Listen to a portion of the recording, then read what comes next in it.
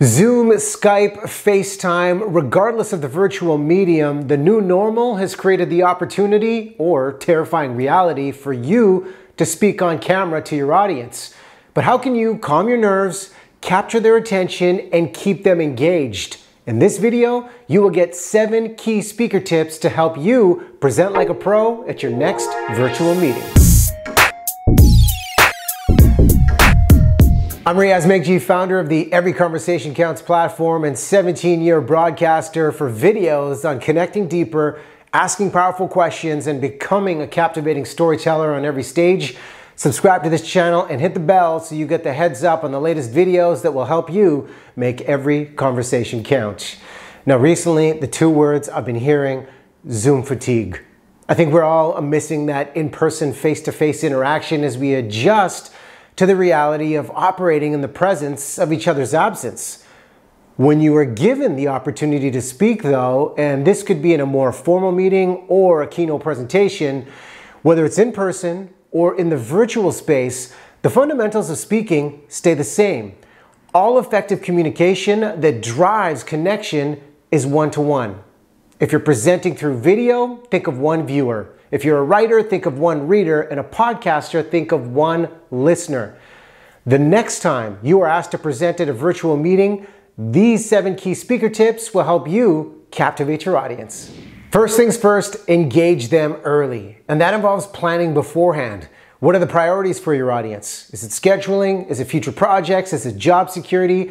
Find out what they want and then structure content that is meaningful to them. When it comes to meeting time, make sure you arrive early so you can connect with people as they pop up into the meeting.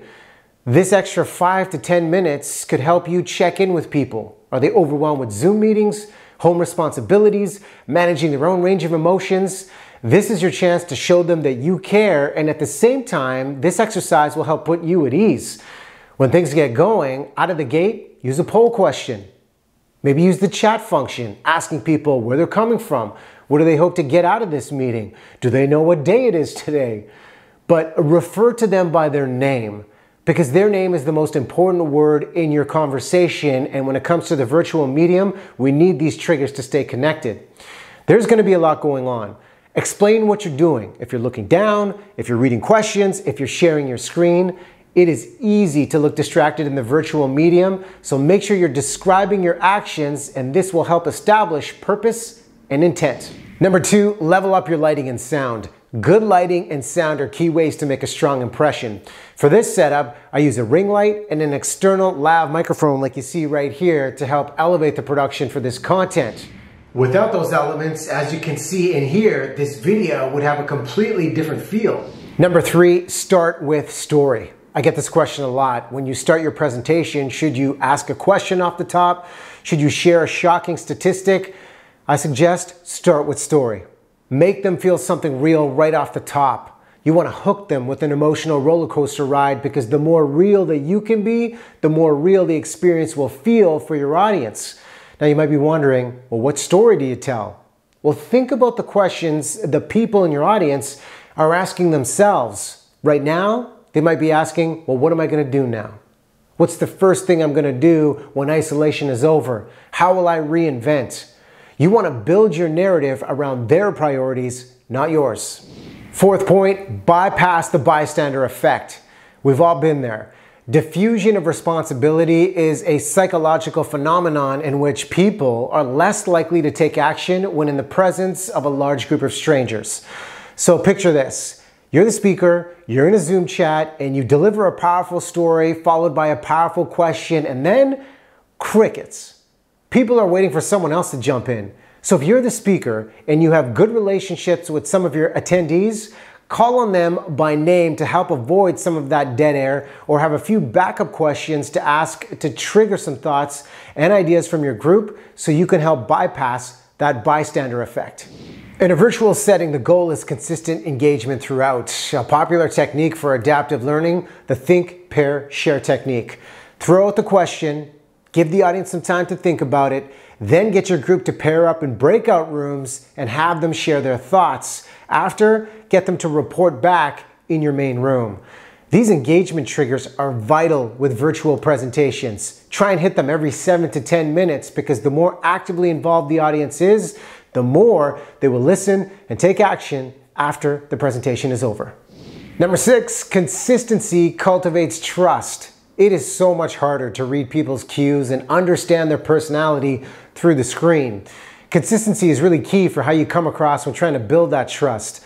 If you're the joker, cracking one-liners in emails and then present with a serious tone and deadpan delivery, people will wonder who the real person is. So do yourself a favor. Whatever your vibe is, humor, edge, warmth, keep it consistent and help build that trust. Final point, practice, record, repeat.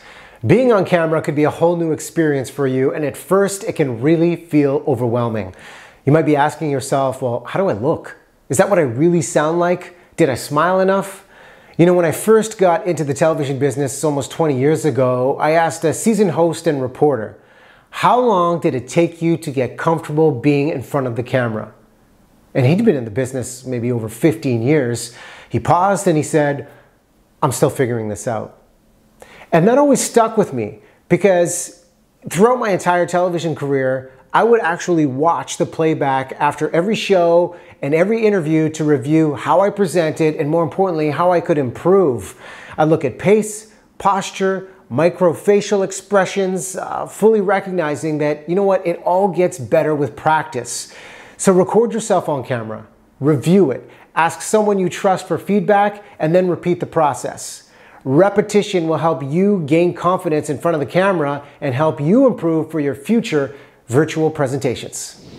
Hope these tips were helpful. What has helped you shine when speaking at your virtual presentations? Definitely let me know in the comments below. For more tips on human connection, be sure to check out the free download, The 5 Secrets to Making Every Conversation Count. You can get that guide at the link in the description below.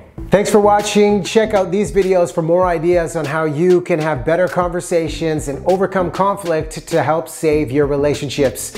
If you like this video, hit the like button. Be sure to subscribe to the channel and share this with someone that you think might use it. We'll see you in the next video.